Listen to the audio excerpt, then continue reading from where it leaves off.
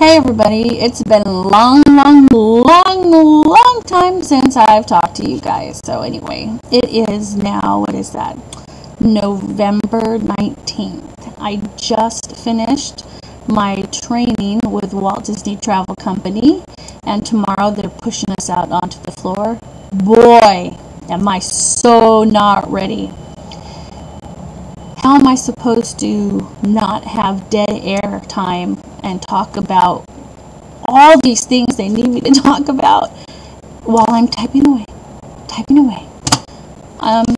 Hello, I have some blonde hair in here somewhere. I'm not too sure I can do two things at once.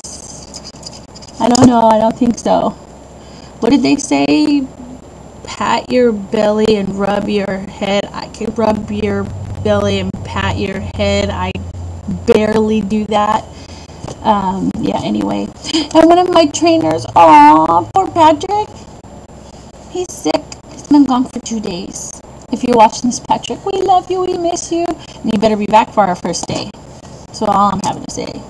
But anyway, yeah, I'm sick. Everybody in my house got sick. And then I'm the last one to get sick, but I'm fighting it. I'm trying not to act sick, even though I have clearly, I'm looking at myself on my little screen, clearly look ill. I just got back. I worked from 6 o'clock in the morning till 10:30 in the morning.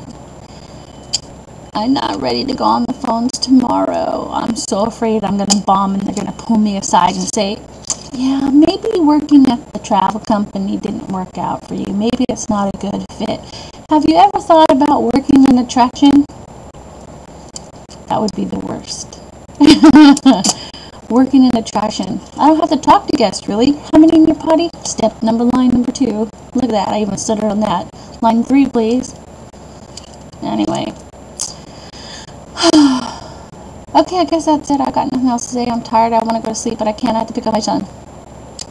I was supposed to go and play at Disneyland, but I'm not feeling that good. Plus, I have to pick up my son. Do I sound like I don't want to pick up my son? It's not that I just don't want to pick up my son. It's that I have to pick up my son, and I can't be taking a nap right now. Then I have a whole bunch of notes. I gotta make up, so I won't forget all the things I'm supposed to say to everybody on the phones tomorrow. And did I tell you I'm freaking out? I'm so freaking out. But anyway, and for all those people who watch and haven't seen anything new, my mother-in-law is being okay, and my brother-in-law turned a little bit of a leaf and is starting to be okay. He's got his 7th month sobriety chip. And my husband, he just got a job that started today, so that's good. But now I'm working, which is not good, or is good. If anyone from travel companies watching, it's good. Yay! 7 years of being a stay-at-home mom and then having to work, and then yeah. Anyway, so yes, my 14-year-old, he got an F in health. I'm very disappointed. I don't know what else to do with that other than take his cell phone away from him when he comes home. That seems stupid. Like, I should take the cell phone away totally.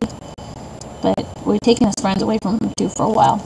If you have any comments on what to do, what I should do for him as a punishment, because man, my dad used to go overboard on the punishments, and I never understood that. So what would be a good thing for a 14-year-old for 1 F on his report cards? Everything else was A's and B's.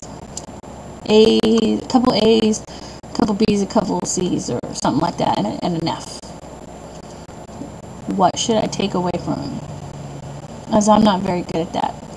People in my family says I'm not like a mom. I'm more like a big sister. I mess around with them too much, and so seriously, I don't know what to do. It sounds kind of stupid just taking the cell phone away. I didn't even want to give him a cell phone, but we ended up giving one to him anyway. I don't know. What do? Take his friends away? It's not like he cares. I don't know. Maybe he does, but he's not going to tell me. He's smarter than that. He's going to tell me what his favorite things are just so I can take them away. I guess I could take away his ceramics club every Thursday. But then I don't want to take away school functions because I want him to be involved in school. And then I'll make him hate school even more. So what do I do? What do I do? Anyway, I promise this time I'm leaving. Bye-bye.